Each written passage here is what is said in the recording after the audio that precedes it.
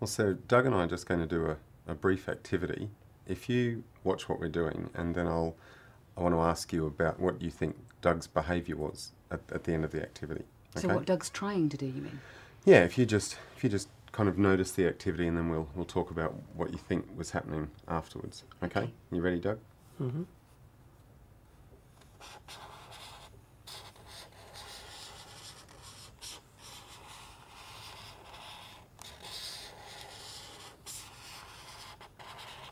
Okay, and we'll just do it one more time. So if we just go...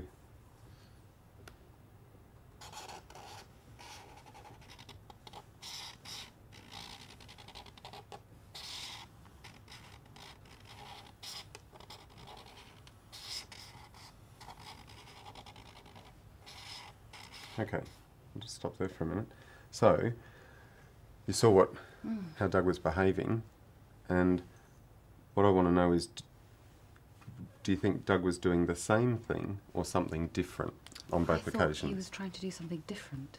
Okay, what did it look like he was doing?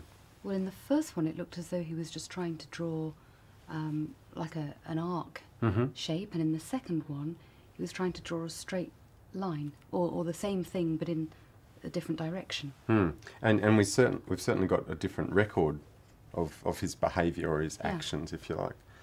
So Doug, over to you. Were you doing the same thing or something different with both? I was doing the same thing. Yeah, in fact Doug was doing exactly the same thing. What were you doing? My plan was to keep this knot on top of the black dot, no matter how I was moved. So, and we can just demonstrate that again. I'll put another dot there, and this time, if I use a pen, you might get a sense of what was happening. Okay, so when I move out, Doug moves out. When I move in, Doug moves in. If I move up, Doug moves down. If I move down, Doug moves up.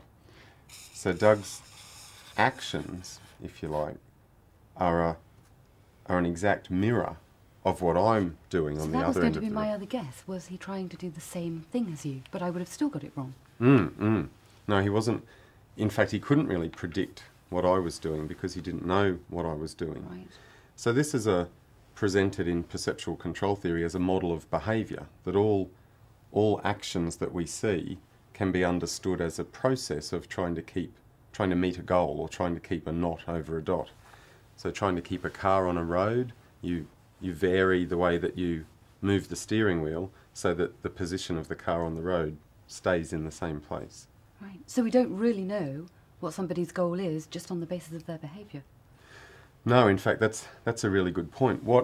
Just looking at someone's actions on their own actually tells you more about the state of the environment as they perceive it to be at that particular time. So Doug's actions were a mirror, if you like, of what was going on in the environment, which was me on the other end of the rubber band. And so the other aspect is that there's no real... It's very hard to identify a cause to Doug's actions, because the actions, this particular pattern of actions, were sort of caused by my hand movements, but they only happened this way because Doug had this goal. So if it had a different goal, there would have been a different pattern of actions. So it's both what's going on inside Doug's head and what's going on outside in the environment at the same time that produce behaviour. Right. And the purpose of behaviour is to keep a knot over a dot from the perspective of the person doing the behaving. So it's sort of like a model or a theory from the inside looking out. So his behaviour is just him controlling his perception of meeting his goal. Absolutely. His behaviour is almost the byproduct, if you like, of him doing what he wants to do, keeping a knot over a dot. So Sara, we can use that basic activity of just keeping a knot over a dot and expand it out a little bit to understand other sorts of behaviour. So in this situation we've got 2 dots, so that's like having 2 goals, but there's only one knot, so you can only keep the knot over one of them. And if Doug wants to keep the knot over that dot and I want to keep it over this dot, then very quickly you can see where the, and we're both kind of grimacing a bit, and you can see where the knot ends up sort of in the middle. So neither goal is really achieved. And so that's a model of conflict from this perspective. So you've both got different goals which are mutually incompatible. Yeah. And you can imagine if this was happening, this is between two people, but if you take that and put it inside one head, you can imagine the sort of tension and kind of oscillation that's occurring now would be going on inside someone's head and account for a lot of strange behaviour that we sometimes observe. Fluctuating behaviour. So you'd shift between goals.